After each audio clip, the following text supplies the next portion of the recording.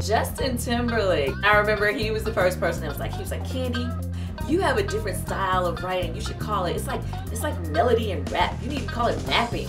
Mapping? Nene. The first thing I think of is the rich bitch.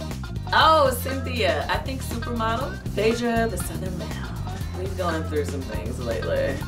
Kenya Moore is a diva. Well, everybody loves B. She is the epitome of hard work. I was blessed to be able to have worked with her early in her career, and I had told them about an issue I had with my group where somebody stole my diary from me. And when we finished up our sessions, they bought me a diary, gave it to me, and wrote like a sweet message in the inside, just to basically say like, no, you should go back to journaling and do your thing and not worry about what happened in the past. Portia Williams she's a fun girl. I hate that she didn't pull the peach this season. Some of us, that peach check is a great one. Yeah. Apollo is a really cool person. He's a great guy. He's made some mistakes and he's paying for it.